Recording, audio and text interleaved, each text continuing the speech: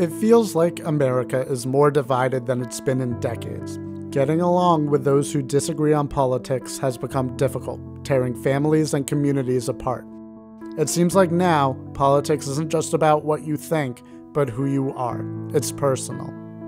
We've seen this feeling cause growing extremism on both ends of the political spectrum. The events in Charlottesville, Virginia, showed the ability of white nationalists to assemble off the internet and into the real world.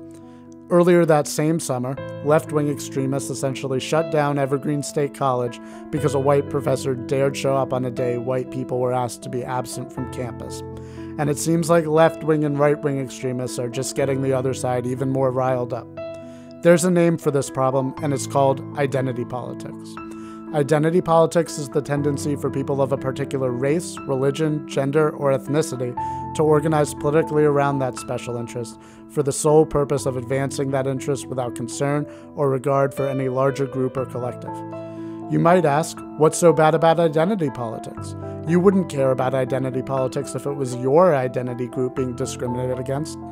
This is a misunderstanding of what identity politics is. There is a time for identities to come together when they are being discriminated against as a class, but the goal of these movements are only ethical when they seek to remove the political impact of identity, not enforce it. The civil rights movement is a great example. The civil rights movement was not identity politics. It was about destroying identity politics, creating a society where we'd see people as individuals rather than members of groups. In the words of Martin Luther King Jr., "Because I have a dream that my 4 little children will one day live in a nation where they will not be judged by the color of their skin, but by the content of their character. I have a dream today."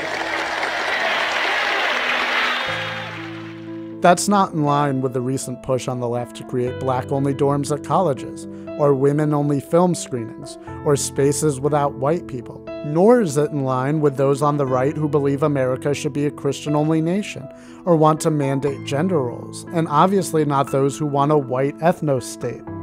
Let's treat other identities as we would have them treat ours. There is beauty in different people with different ideas and of different backgrounds coming together to form America.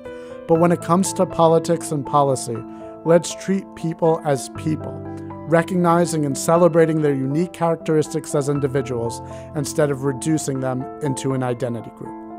I'm Joseph Klein. Thanks for watching.